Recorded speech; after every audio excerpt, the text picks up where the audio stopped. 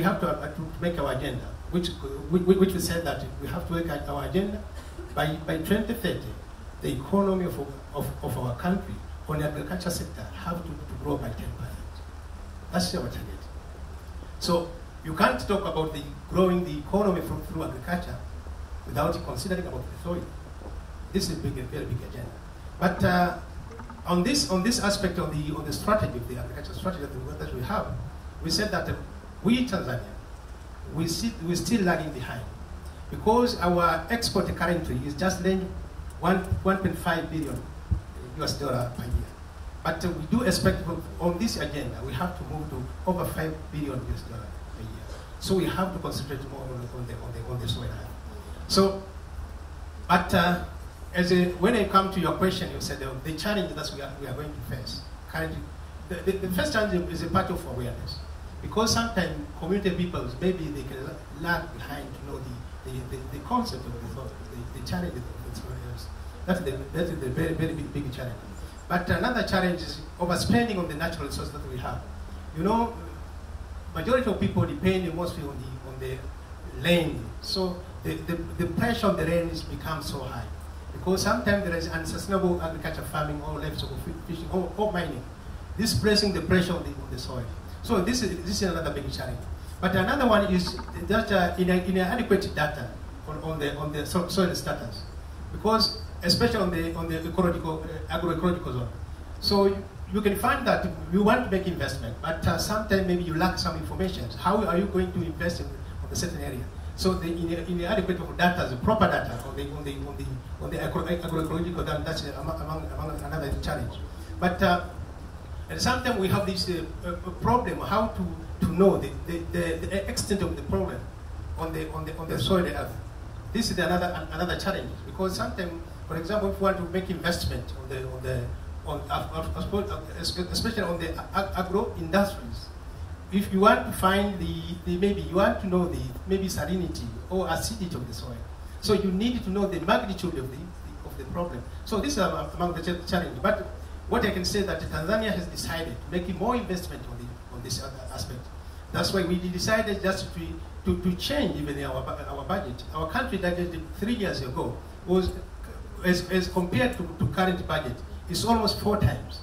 This is so how big investment we decided to make to go on the part of the country. But the major concentration of the soil. So shortly I can say that Tanzania decided to make more concentration on the agriculture, but we have to concentrate on the soil. But on this area, what we are looking for is just how we can partner with the various partners in the world to support on this component of the agriculture, especially on the local forests, especially on part of technology, capacity building to our people. Even how to look at the innovations, how we can have the proper mechanism how to move. But another area is on the part of finance, because we can't maybe make more good investment on the soils without having finance. So as Tanzania, I can say that we have decided that if you want maybe to move forward, we need to concentrate more on agriculture. But you can't talk about agriculture development without concentrating on the soil. So the soil is our big agenda. That's why we are looking for the various partners, various researchers, and the other parts who we can maybe work it together, because we can't work on our solution. We have to be on the teamwork. So we are looking forward. We want to be a champion in Africa. Seriously, we want to be champion in short years to come. That to be a champion of agriculture, especially on the concentration of the soil. Thank you. Yep, thank you very much, Minister. And just a quick follow-up on that. If you think about the challenges you face, the things that you really want to go further yet, what would you see as being your passion for getting there? For example, is it training? Is it winning investment? Where do you really want to push towards? First of all, we are looking for the capacity building, because you know that the capacity building is the main component of any achievement. So we are looking for the capacity building to our people, especially farmers, even the officers who are supporting the extension officers on the capacity building on various aspects. But another one is on the part of technology, because we can't move without having a proper technology to address certain challenges. So this is another area. But we are welcoming the innovations. If we have the proper innovation in the world now, how we can move properly. For example, I have my friend here from Yara, the best friend of mine, because among the people who we are using their services are from Ghana. That's why I'm so happy to say that. So the part of technology, how we can have a proper technology that will protect soil. But another area is on the part of finance, because finance just can trigger anything just to go forward. Thank you. Thank you very much, Minister. Well, I'm going to turn now to another home team, OCP representative, country manager for Kenya, Karimi Thuranira. And Karimi, give us your vision of how OCP is working to support sustainable soil management, not just in Kenya, but in developing countries. So thank you very much. To put it into context, OCP is a global producer of plant nutrition solutions. And we strongly believe that consumption and production can act as key levers in, of course, in agriculture to ensure that we address the issues of the triple planetary crisis that we are facing. So for a start now, that is where we are, but we believe that there are obviously solutions around soil health in Africa, and farmers do face a lot of challenges. So of course, as big contributors to the food security agenda in Africa, we support farmers in at least I'll mention key areas, 3 key areas where we support farmers in soil health management. So the first one is running now the school lab in Africa, where we have mobile laboratories that go straight to the villages to do soil testing for farmers and provide key recommendations for soil and for fertilizers that they need to use. So of course, these fertilizers that we keep talking to the farmers are customized solutions. So we are not. We believe that one fertilizer cannot be a solution for farmers. Cannot be a broad solution for farmers. The other thing that we do is that in Africa, we have really made big strides in doing soil mapping. So we've mapped 50 million hectares, and these 50 million hectares, out of this exercise, we have developed 44 customized solutions. These 44 customized solutions are for about 10 value chains. We know very well that just in the last 1 year or so, when there was this war, Africa was thrown into a grain crisis. And we believe that, of course, with these customized solutions that address different value chains, we can be able to have diversity of crops being available. Then the other thing that we do also is that we promote the judicial use of fertilizers. So how we do this, of course, is that we have set up around Africa 5,000 demos that act as centers of excellence. Now, these demos, we ensure that we train the farmers, build the capacity around, of course, introducing them to regenerative practices. We're talking about no-till, intercropping. And of course, we are also strong promoters of the 4R stewardship, which we are talking about, of course, ensuring that these plant nutrition solutions are there for the farmers in the right place, at the right time, the right quantities, and so forth. So by doing this, we ensure that farmers are holistically trained on what to do and which crops they can be able, of course, to plant on their farms. So by this, of course, we ensure that we're addressing soil health and also acting on production. Lastly, another very big initiative is that we believe that agriculture can play a big role in decarbonizing. Agriculture can play a big role in carbon sequestration. And therefore, what we intend to do in this is that we have set aside 3 million, we have targeted 3 million hectares that we intend now to start carbon farming in Africa. 50% of this land is in Africa. The other land we're talking about is global. So of course you can see that there are a lot of initiatives around where we think that the arable land is, the bulk of the arable land is, and this we believe will also help in supporting, of course, the soil health and production. So these are, I think, the main areas that we are focusing on as OCP. And from what I hear, you're a very active company in all these things. But is it only working as a company, or can you see opportunities for working in partnership with governments in public-private partnerships? Is that something that's happened yet, or is that something in the future? Well, we cannot be able to act as a lone ranger in this effort.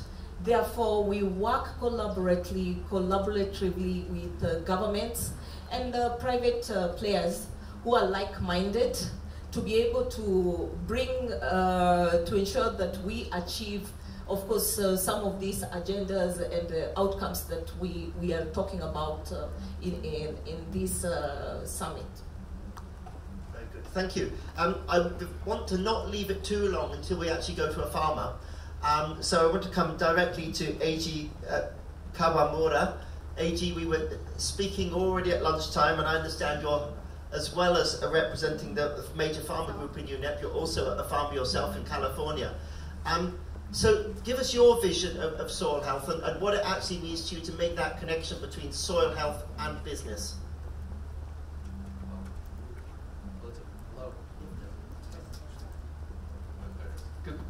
Hello everybody, good afternoon. It's a pleasure to be here.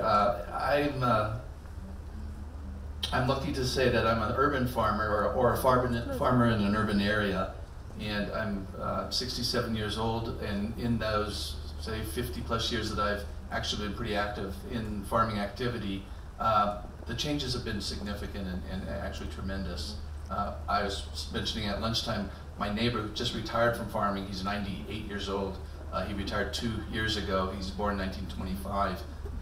In 1927, we might know that there were 2 billion people on the planet. My friend who in his early teens remembers the names of the horses he used to plow his fields because tractors hadn't showed up in Southern California yet in that area. And I farm near Disneyland, near Los Angeles. And in our history, many of you flown into LAX, we were farming as a family around that area before the LAX was really built out. So it was all farmland. I farm in Orange County as our home for most all my life. And Orange County, when I was born, was one of the top agricultural production counties in all of America, amazingly. And but it was fruits and vegetables more than any other kind of commodity crops. And so with fruits and vegetables, it's an irrigated kind of a crop, and also with irrigation, we live in a Mediterranean climate, and we can't really depend on the rain. And so talking about arable land is really important, but what is arable land? We also have friends and work with partners near the desert, or in the desert, and a desert is a desert. It's some of the most stable climate in the world, but it's also the driest climate. But when you add water and you know your weather right and you have the right selection of crops, it's amazing what you can produce on ground that's not considered arable, just as a placeholder. It's always been said, and it's always true because I know it for it to be true, is that good soil makes the farmer look good. So if you happen to get the farm on good soil or in an area that has great soil, you're going to have a pretty good chance of being a good farmer, unless you really screw up. Now, in that same argument, I've been a landless farmer in my area for over 35 years. In other words, the land that we owned as a family, we stopped farming on that years ago, and there was at the time plenty of land around in our area to be able to use in an urban, peri-urban area. And as they pulled out other crops like citrus trees, the vegetable farmers like I am were able to come right behind these other folks and farm in those areas. And the interesting thing about good soil and bad soil, and dead soil, you mentioned. Dead soil does not mean it's bad soil. We've been able to take what you would consider dead soil, and always remember learning from a guy that showed up, a soil scientist, agronomist showed up, and I don't have a science background. And at the time, about 40-something years ago, he says, well, you of course know in a healthy teaspoon of soil that there's 1 billion microbes, individual organisms in a teaspoon of soil. And I thought the guy was pulling my leg, and I said, yeah, with a B, are you kidding? But it's true. A healthy soil, you understand what healthy soil is because you'll see it in your crops. The crops, immediately you can tell the tilth of the soil and how well it grows. When you pick up a piece of ground that's dead, in other words, it's sterile, there's just not that many microbes in it, and maybe there's 1 million in it, or whatever the low number is, what's amazing and what's really amazing to many of us is how resilient soil can be if you can reintroduce biology into the soil and recreate tilth and recreate organic matter so that you go from a very low count up to much higher. And now there's also soil amendments that helps you feed the microbes so that you can feed the soil, so they can feed the plant. That's been a pretty big revolution in the last 25, 30 years, even though that's in terms of indigenous knowledge and how you would understand how not to screw up your soil is you're always wanting to improve your soil. You're always trying to figure out how to make it more productive by not killing it, by not making it sterile, by not making it too salty. And there's so many ways that happens where you ruin your soil over time, and we as a world have learned the hard way, evidently, and we keep on learning that we come and go in understanding how important soil is, but sometimes we come and go in understanding how quickly we can ruin an entire area or entire farm by just doing the wrong practices. So I'll leave it by saying, it depends what you're growing. It's depending, are you irrigating? Are you depending on the rain? This is the nice rain that we just had. Are you dealing with lots of rain that brings floods in to help leach your salts out? Are you dealing with situations where the ground is actually so poor that you're literally keeping your plants alive like with a patient with an IV tube, because you have to feed everything because there's not that much stuff in the ground, but you can feed it the nutrients it needs. And so as we start to look at what our options are in the year 2024, this idea that we're in an agricultural renaissance, there's so much more in our toolbox than we've ever had before, and that just gives us a glimmer of hope that there's opportunities to take bad situations and have remediation and help them do better. And we can talk about contamination and other things too. But for now, it's just to say that we're fortunate to be able to know that soil is our future. You know, we need all the tools in the toolbox to help us manipulate it, to work with it, and help make sure that it gives us what we hope we can get from it by investing in it. Yeah, thank you, AG. And just a quick follow-up. At lunchtime we were talking about fertigation, and I understand you're in a pretty dry situation. It's going to be irrigated, but fertigation, putting in the nutrients as well. I mean, obviously, you might want to say a bit more about that as to why it's economical or efficient, but do you see there's also a possibility for helping the soil health? Yeah, I think it's really important to understand that on our planet, we talk about different kinds of agriculture that takes place. An enormous amount, I think in Africa, if I'm not mistaken, over 80% is rain-fed. You hope the rains come in the right patterns and you're able to get your crop. In an area where I farm in these Mediterranean climates with really moderate temperatures but no rainfall, the irrigation becomes critical. In my lifetime, we went from furrow irrigation, running water down the ditch just using a furrow system and using some canals to bring the water into an area, right? We went to sprinklers. A lot of farmers, you look over the fence and you see what your neighbors are doing, and we were not the early innovators, early adopters necessarily, but we could see that our neighbors were doing better than we were, and then we went from furrow irrigation to sprinklers, then from sprinklers to drip irrigation. With each leap forward, you started to see efficiencies, you started to see a little bit more precision. When we got lasers to come in and actually laser the ground to make sure that it's at the fall line, the water leaves your field in an even pattern, that's another kind of efficiency that you used to use. Now, it's interestingly, you don't use lasers anymore. You use a satellite to give you the same amount of things that can tell a tractor how to put your field in play. So the answer is, as far as precision agriculture in everything you do, these are the tools in the toolbox that helps a big farmer, a small farmer, but they're there, and if they're made available, that's where the hope lies. Great. Let's pass over to Lee now. and the mic as well. That's great, AJ. So Lee, I understand you're a researcher. You're based at ICRAF. So you tell us about what you see as the global threats for soil health. I mean, there's, as we've heard, lots of different kinds of soils in the world. You know, what's your vision, and what do you see as the threats, and how we need to go about it? Okay, I will start as AJ did. So yes, I'm Lee Winawiki. I'm a soil scientist. I work at World Agroforestry, just across the fence. And I started my career as a soil scientist in Arusha. And I love being a soil scientist because it's such a great way to start a conversation with farmers in Tanzania. Habari za udongo mwaka hii, right? How is your soil doing this year? And you can just keep the conversation going. So when I think about this question about what the biggest threats are, biophysically, the greatest threat is land degradation. 80% is rain-fed agriculture in Africa. 67% of our agricultural land in Africa is degraded. Over almost 40% of the Earth's surface is degraded. The most widespread form of degradation, soil erosion. However, I think, and this is because of unsustainable land management practices, but when I think more philosophically about these pressing threats, it's a dire threat if we continue to overlook the critical importance of soil.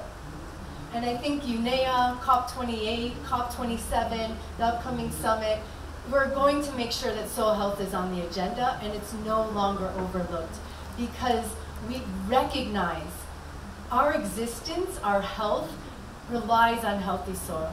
It's ubiquitous, so we often take it for granted, but we must start paying more attention.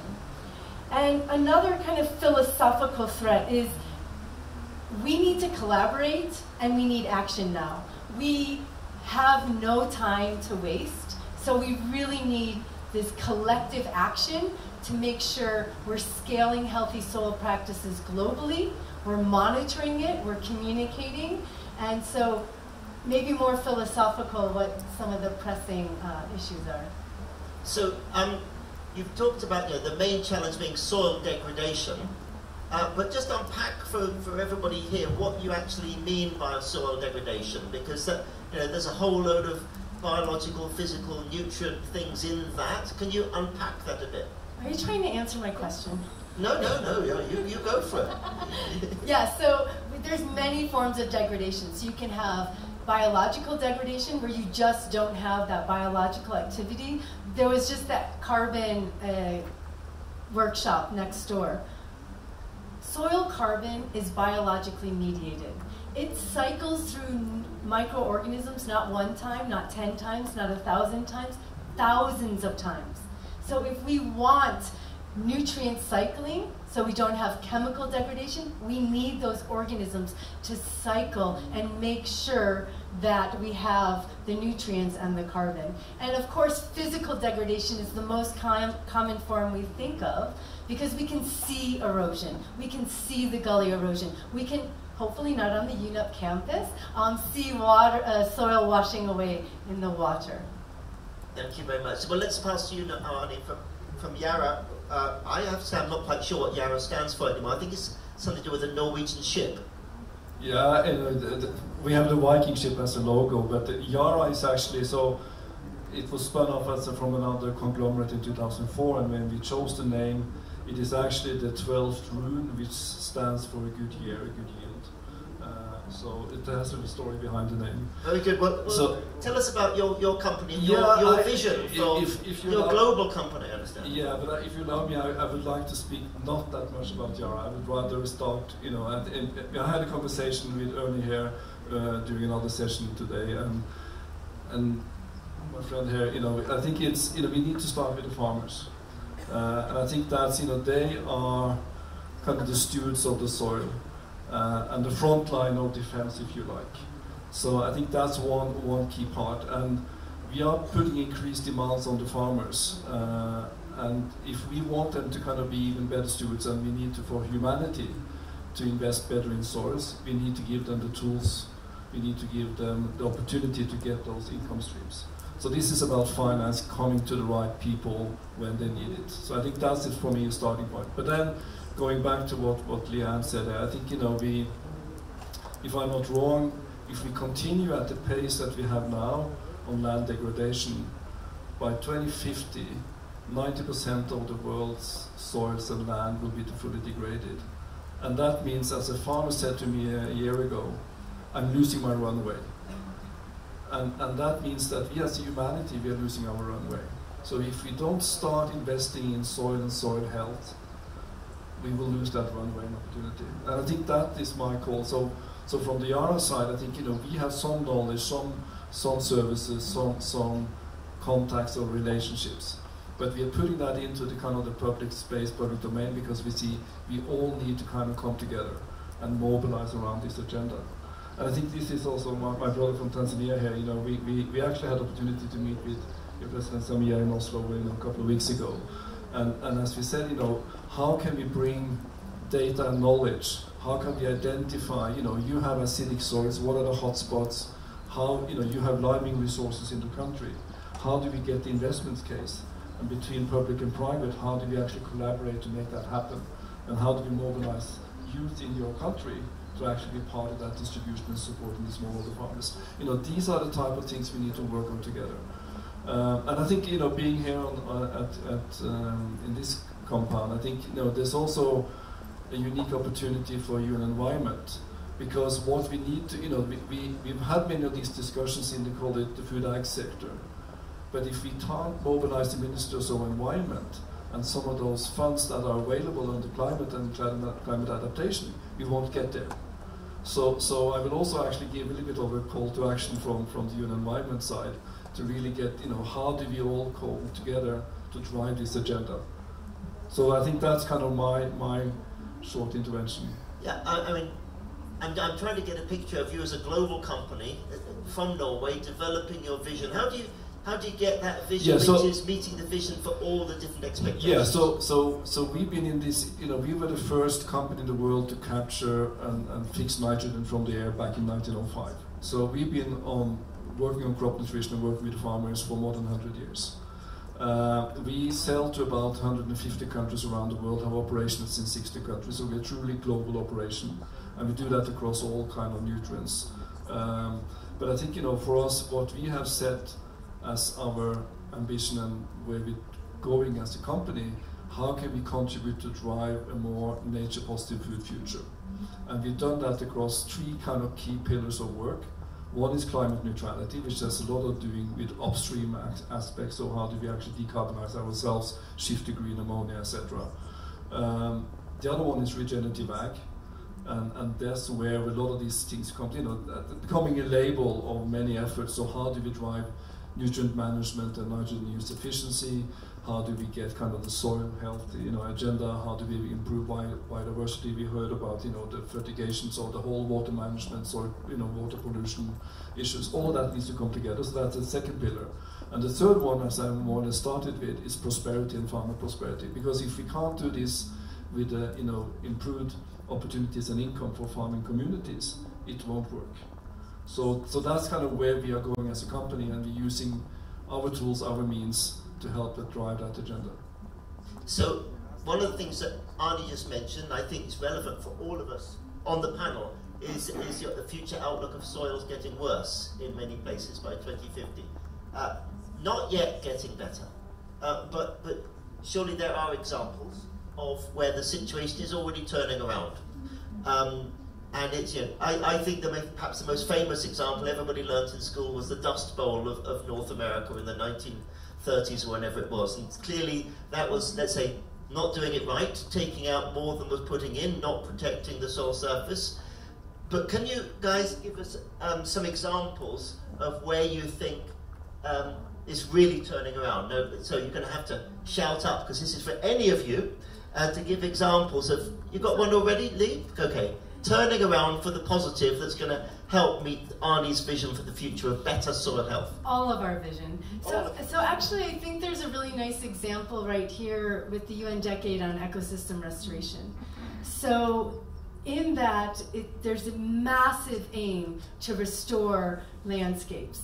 And if we think only about planting trees, that's not going to be the solution, because trees grow in soil. So I think already there's been very positive solutions. Today we had 7 flagships present their work. All of them had a component of restoring soil, farmer prosperity, and tree cover. And I just want to bring up a really important aspect of that. Anecdotes, stories, photos are fantastic. But as a scientist, and as we hope to increase investment in soil health 5 to 10-fold above current commitments, we're going to need the evidence base. So really investing in implementation, but also the monitoring, so that we can see and have real numbers for you: hectares, percent carbon increased, erosion decreased, tree cover increased. So I think generating that evidence is going to be absolutely critical, and this is where I think having this unique panel, where we can have this collaboration, where we can innovate around monitoring tools. We heard Tanzania say, we need the data, we need it in a usable form, and we need it now to make decisions. So I think there are positive examples, and it's a real call to action that we invest more into the monitoring so we have the real numbers. Okay, I'm going to pass over first to Karimi on my left, and then to you, AG, afterwards. Okay, thank you. So we definitely have lots of success stories to give. So it's not all gloom about soil health. I know we are talking about land degradation, it's getting worse. Yes, it's getting worse, but their solutions and their we're also getting success stories across the globe. So one of the areas I can be able to say that we've really seen incredible results is in Ethiopia. So Ethiopia had a serious situation, of course, of land degradation, of course, low yields, and of course they were using just standard solutions, plant nutrition solutions. So what OCP did as part of what we do as collaborating with partners is that we collaborated with the Ethiopian government, and we did soil mapping. And out of that soil mapping, we were able to develop a customized formulation that was so effective that has seen Ethiopia increasing its yields by close to over 40%. If I mention the percentages, they might just sound really ludicrous, but we're talking about a significant change of where there is no food to where there is a surplus. And now Ethiopia clearly is an exporter of teff and wheat, and many of the neighboring countries are also getting food from Ethiopia. And that is out of this soil mapping. We've seen also efforts that we've done in Nigeria, where we have set up blending facilities. And these blending facilities have, of course, they produce formulations that are specific for the different states in Nigeria. And we've also seen some commendable results in that. So I can say that they're good results. And I'll say also, when you talk about also partnerships, we've seen that when partners come together, different partners, for us as OCP, we use different partners. We collaborate with different partners with different experience, with different expertise. We have international financial institutions. So like we work with the World Bank and IFC, where we have signed financing agreements. We've done with IFC about $100 million to support value chains. And this, we've started seeing results also in West Africa, where the financing aspect in agriculture has been incorporated. So it's not just in agriculture, but it is in soil health management. So also for World Bank, we've seen an intervention that we've had where we've signed an agreement with them, with the World Bank for 5 million, targeting 5 million farmers Again, to target more than 10 value chains, it's also working, and we're seeing it at the ground level that there are results that you can get when you collaboratively work with partners who are working on soil health. Yeah, thanks so much. And I just want to press you a bit more. One of the things you said was the Ethiopia example. You mentioned about the soil mapping, and you mentioned about the improvement of yield. But I want to understand a bit the gap between the two of those, because obviously mapping is giving you more information somehow. That information has helped them go to increase yield. So what were the steps in between that went from the mapping to the increased yield? Because it sounds like it was a strategic plan. Well, it was a strategic plan. First and foremost, of course, governments must create a conducive environment for the soil mapping to be done. So as much as there are players here that would be interested in doing soil mapping, the governments have to introduce a conducive environment for that. So that is what was the first step in Ethiopia. So of course was to also lay ground on what are the specific issues. So of course there was the issue of there was low yields. Clearly, Ethiopia was a net importer of food, and they needed to get to a point where they have food security. So, and one of the areas they thought that they needed to do is agriculture. Of course, we know in Africa, agriculture anchors majority of the economies. So that was actually one of the first areas to do. And so of course, they got now into allowed OCP to do the soil mapping, an exercise that took a while. Which, of course, the data that we got, we had to take it to our science agronomy team, of course, had to work on that to get what would be the best combination of solutions that would work best in Ethiopia, and that is what happened. Thanks, and I promised to give the mic next to AG. We've still got this same question, so go for AG. We had mentioned, and the word solutions keeps on coming up. I'm just privileged to work with a group called Solutions from the Land, and it's a group made out of farmers, foresters, ranchers, folks that are the stewards of the land, and it's been driving us in our way of understanding that there really is a tremendous new way of looking at what we can do and what we can accomplish on our farms, all the different benefits, whether they're ecosystem benefits, economic benefits, the circularity of getting things better than they were before.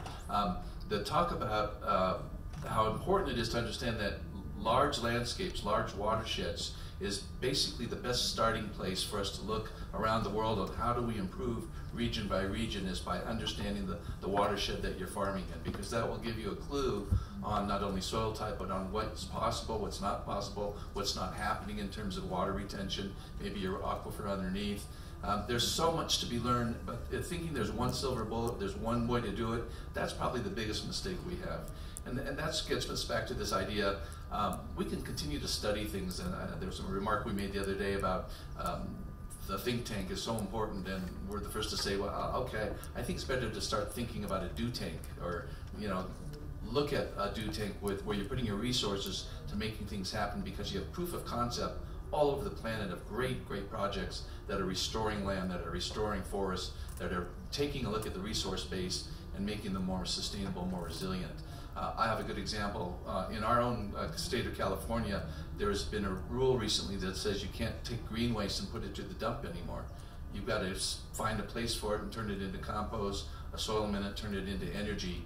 And on a farm that we ran, the farm on it, again, it's a farm that we don't own, but we're able to work and take green waste that's been almost fully composted, but brought out to us, and where we can turn it and make it into a soil amendment, and I can get some small amount of credits for doing that, which helps my bottom line. And that's just the kind of innovation that you start to see taking place everywhere. Organic matter is really important, whether it's char, whether it's or the byproduct of organic matter, but something that you want to feed your microbes. I think we said it just a second ago. You feed the soil to feed your plants is the way you look at things these days. And I think I would finish by saying that when we can look at large landscapes, that toolbox that I was mentioning, sure, there's technological tools, but there's political tools, there's conservation tools, there's government tools in that box once they get liberated, if you will, so that we can start to really make things happening, not in a one-size-fits-all, but in a region by region. Let's give them a chance and let it move forward. And that's how you end hunger on a planet. That's how you start to deal with food security in a different way than we've been looking at it before. Very good. I want to come on a bit to visions here, and it may be that Arnie, you can take a bit of the visions at the same time. You've got the mic, but I've got the question. And I think it would be remiss of me without challenging you as a panel to, I mean, you've said no one size fits all, different visions. There's visions of fertilizer, for example, and you know, I work with people who say, well, organic farming is never going to do it because if you want the quantity of food, you're going to need the fertilizers. And there'll be others who say, no, for us organic farming is the way, and we'll say that is, you know, a particular way towards soil health. Obviously, you're a fertilizer company. I don't know whether Lee is going to give us a pitch on natural farming or not, but let's take you afterwards, Lee. But let's take you first. What would you say to the organic farmers who disbelieve you? Give us your pitch. No, I hope and believe we should have moved beyond this binary discussion. And a little bit back to what was said earlier, I think, you know, it's like, how can technology support biology? So we need to start with what is nature, you know, what can nature provide to us? How do we actually use whatever organic material we have available and do that in a smart way? And that also needs to be done with more precision, to be honest. Because, you know, if you look at runoffs in you know, Europe where I live, you know, organic material is as much an issue today than is actually mineral fertilizer.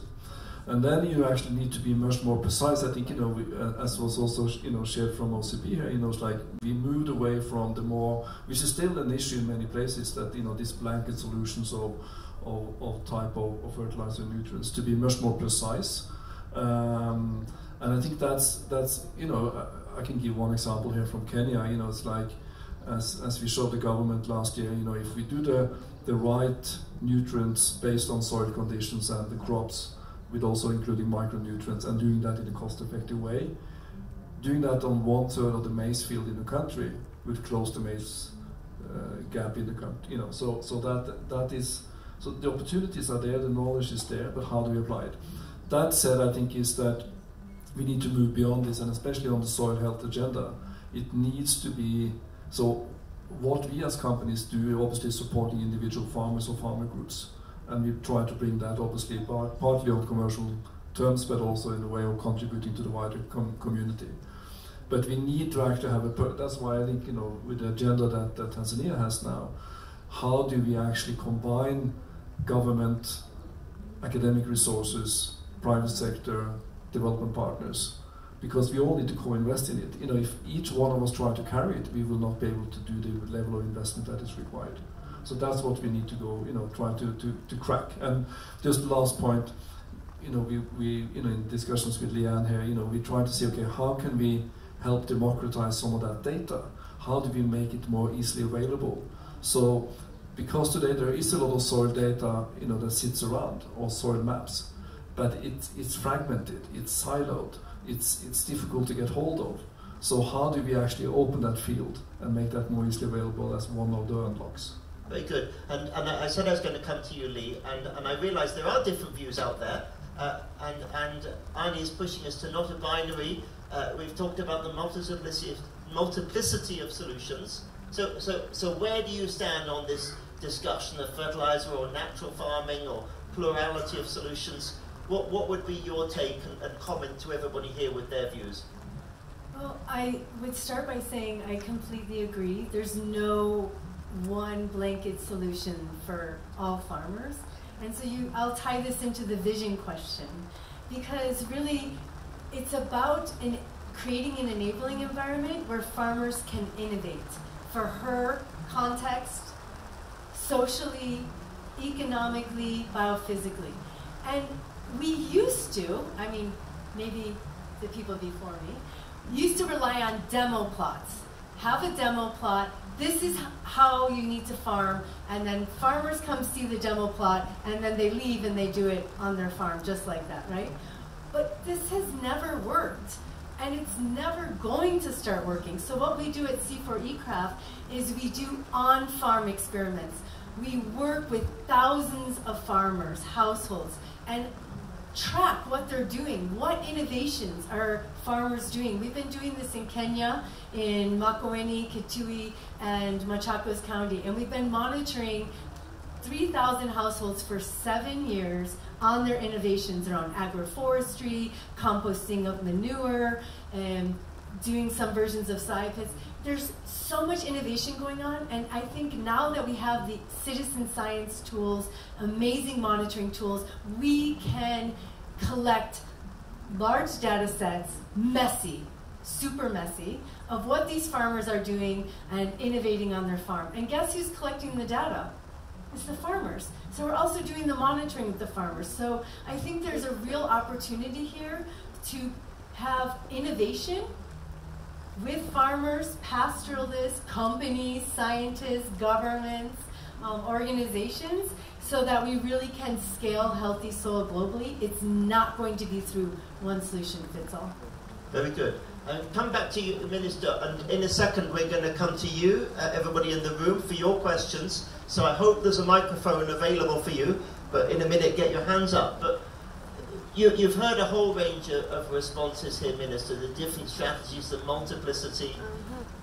When you listen to this and when you listen to different experts, are you attracted in particular directions, or do you think, no, really, there's just, for you as a government, there are a multiplicity of solutions you want to take up? Of course I do. I do believe with all the, what was discussed here, as we said, that there is no one suit fit for all. So we have to have the multiple solution on the addressing the problem. But what I can say that we need to have a proper policy framework that have a right call for action that will support a science to practice properly. And the second one, for example, on the part of agriculture, we have to practice the best agronomic practice that will help to conserve the soil and to make sure that the soil health is well preserved for the purpose of preserving the environment. Thank you. Thank you very much, Minister. Now we're going to take some questions from the audience. There's a question over here, a question here. I think we actually have also an invited question. So, lady on the right there, first, and then the gentleman here. And I believe there was also an invited question earlier that the team wanted to have. So, if you're the invited question, don't hold back, come in a minute. But we'll take your question first. Introduce yourself and say who you're directing the question to. Hello, I'm Rujuta. I'm from India, but I'm working with South Asia Nitrogen Hub, and I work in India with natural farming, and I'm a PhD student. So actually, anyone on the panel can answer my question. So actually, I heard about the mechanization and precision farming in developed world to better manage the soil health and nutrients. But in countries like India, where the farm holdings are marginal or small, mechanization or precision farming has been a big challenge. So I would like to ask, what can be the alternative mechanisms or tools that can be used by the small farmers, smaller marginal farmers in developing countries for better managing the soils and nutrients on their fields? Thank you. Thank you. Okay, who would like to volunteer an answer? Okay, AG first. And we have one mic here and another one.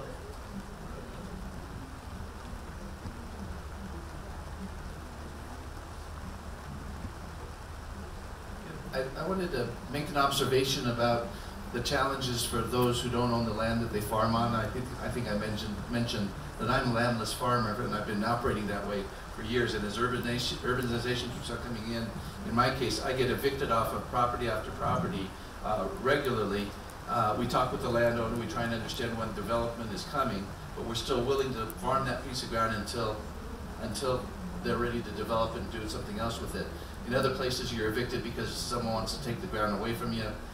They don't, or they see you're successful, they want to use it for themselves. So there's a lot of different challenges. But I think the really important point I'd like to make is, if that's the kind of situation that you farm in, where you're not quite sure what the future for that piece of ground that you're farming on, it limits how much you might be able to invest in that ground, knowing that it might get taken away from you, or maybe it might go under cement someday. And so you need a different toolbox to get the best crop you can during the time that you have available to farm on that piece of land. And it's a challenge around the planet, believe me, but that's a tremendous amount of the folks, especially in the fruit and vegetable sectors, the small scale, well, it's not even fruit and vegetable, small scale farming sectors, there's a lot of uncertainty. And so this idea that you can take all these good tools and get them in there, but not knowing that you have a future, that you're going to be there for 2, 3, 4 years, as opposed to many growers who have the luxury of being in the same piece of ground for several generations. And those farmers know every inch of that farm, every inch of that field. They know where the bad spots are, the good spots, the parts, did I say farts? No, but the parts that they've improved over time because they can work on it season after season. And that's what I want to say. It's a time patient thing too, that you have to realize overnight you can't necessarily change things. So I don't know if that answers the question, but it is part of the challenge of what are you going to use in your toolbox given the situation and what it is you're farming and trying to grow.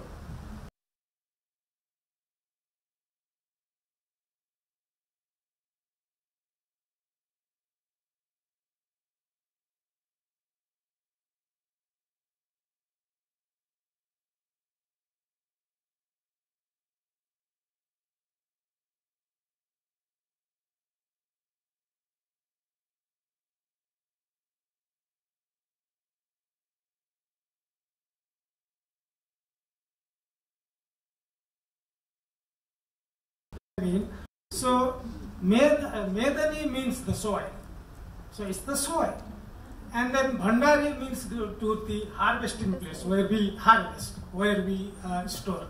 But my question is not that one, but my question is that because I have seen the farmers' problem in India, in Nepal, or that part of the world, and also in this part of the world, because in my workplace, that is US, so I have seen the problem in US also.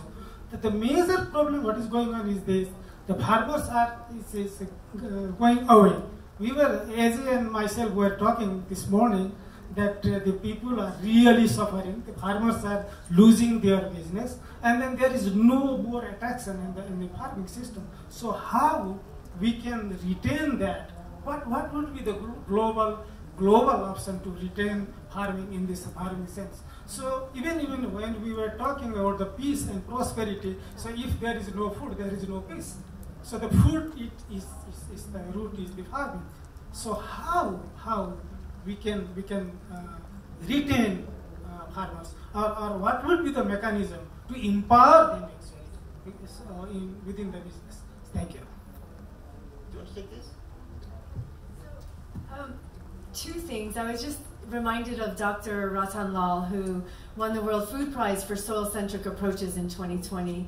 And he really tells us all the time that we need to elevate farmers in society more, so that when a young child is asked, what do you want to be, farmer is an option instead of not an option, right? So I think that's really important that we all start recognizing the critical role of farmers.